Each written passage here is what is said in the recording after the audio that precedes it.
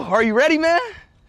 Every moment was made for me, buddy. The question is, are you ready? Hey, you know my name's Speed, right? You know my name's Speed, right? Noah's answer?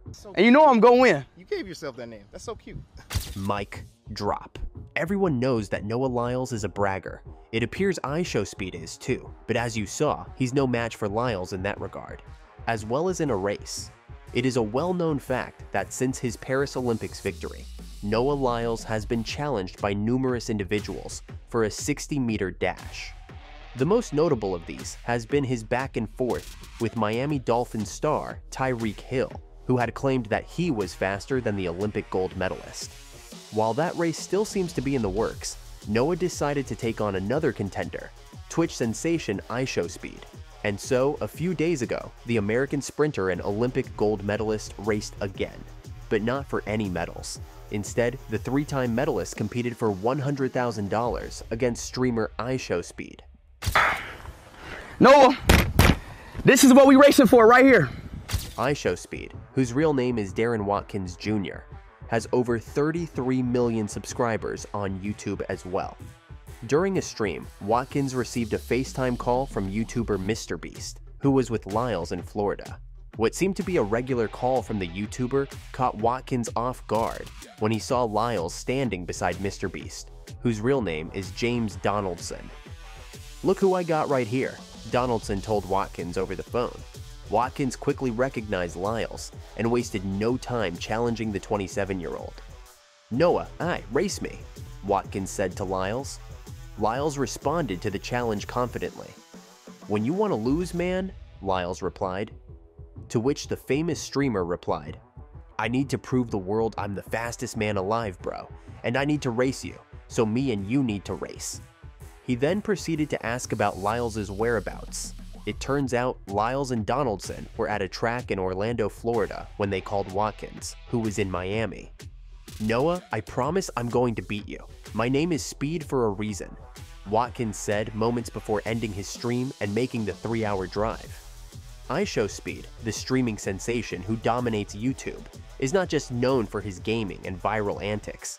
He's now claiming to be an athletic force that has everyone too scared to race him. In a year packed with jaw-dropping feats, like jumping over moving supercars, attempting the backflip world record, and sparring with a boxing legend, Speed has set the bar high for himself. But the latest moment to catch fans' attention happened on November 6th, when Speed faced off against Olympic runner Noah Lyles in a $100K foot race, called out by MrBeast and Lyles himself. The race went as most people would expect. While IShowSpeed impressively kept up, Lyles got out to a lead and seemed to showboat a bit as he jumped across the finish line. IShowSpeed swore he won, while Lyles disagreed. When they looked back at the footage, there still was some disagreement, with Lyles admitting he looked at him and jumped. Ooh, there I am. Whoa. And there you are back there. He did turn around and look at you as he passed. I looked at him and then started jumping. Just for fun. No, you did not. IShowSpeed claimed that if the race had been 40 meters, he would have won, and he even challenged Lyles to a rematch. The gold medal winner didn't agree, but said there is some potential in the live streamer. "You should practice with me, and then at the end of the week, we'll race again," Lyles told IShowSpeed. "You'll be faster, you'll know what to do, you'll have the techniques, you'll have the advantage. Then we can run the real man's race, the 100 IShowSpeed also claimed that he never ran track before, and he was faster than Lyles in raw speed. However, Lyles said he didn't hit top speed, and the content creator said he didn't either. "You tapped out with 30 meters to go," Lyles said before mocking IShowSpeed's running. "I was looking at you, bruh, because I had that time, you know?" With that, he earned the coveted prize. Unsurprisingly though, Lyles decided the money he won would be donated to charity. What charity do you want me to donate this 100 grand to? I'd love for Speed to have it, but the kids I'm working for need it more. Oh my God! Whoa! Speed may have lost to Lyles, but that did not make a dent in his seemingly overflowing confidence. In fact, he said in a stream, "Everyone is afraid to run against me. I'm not going to name names," Speed began, hinting that he had spoken to some athletes, but that they had not agreed to race against him for fear that he might beat them. He is so confident in his abilities that he has decided to launch a challenge to anyone. It doesn't matter what they are professionals, they are all afraid to run against me. It is a call for whoever wants, even for Noah. Of course, he had to comment that the fastest man in the world decided not to run against him again, and it would be for this reason. That was the reason why Noah didn't want to run against me again, because he knows that if he had run again, he would have lost. I wasn't tired, everyone is afraid to run against me. The track community is not buying it though. Many believe Noah Lyles barely broke a sweat, and some fans even thought he was practically jogging by the time he crossed the finish line. Speed may have held his own, but the track pros are quick to remind everyone that tiny margins, like a mere second, are everything in this sport.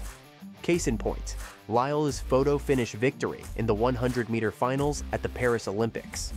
So, most of the track community isn't exactly taking Speed's race too seriously.